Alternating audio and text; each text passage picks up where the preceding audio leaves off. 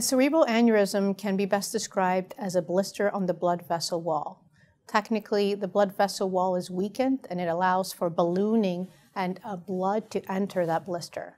The problem with cerebral aneurysms, if the aneurysm rupture, that can lead to devastating side effects.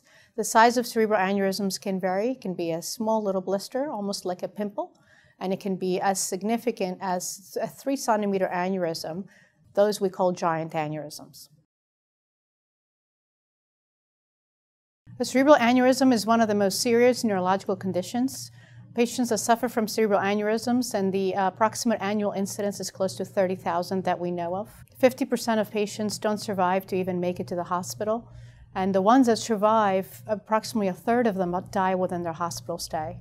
So it's a devastating condition with significant neurological sequelae. The patients that survive aneurysm rupture and are able to be treated in the hospital, unfortunately, a third of that patient population may survive with a significant neurological deficit, so unable to move one side, unable to feed themselves. So they're definitely a devastating neurological condition.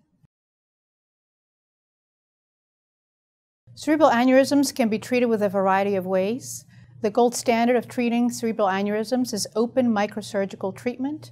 So that involves a craniotomy, opening up the cranium of the skull, and then ultimately reaching deep where the blood vessels lie within the brain and applying clips, we call them aneurysm clips, across the neck of the aneurysm to obliterate them from the circulation.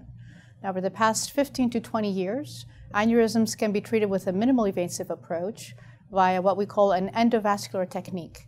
Endovascular meaning entering the aneurysm from the inside of the blood vessel wall and being able to treat it with different options, such as packing the aneurysm with coils that are made out of platinum, potentially using balloon or stent assistance if the neck of the aneurysm is wide.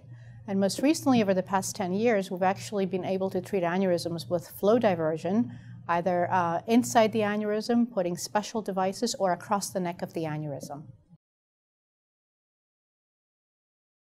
If a patient was just diagnosed with a cerebral aneurysm, that doesn't necessarily imply that this is a genetic condition that they will pass on to future generations and their children.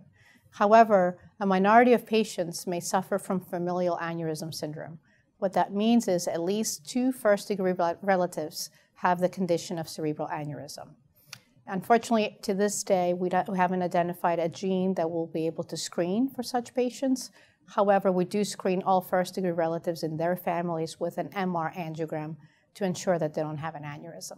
I am Dr. Stavropoula Tjoumakaris. My mission at Jefferson is to improve lives.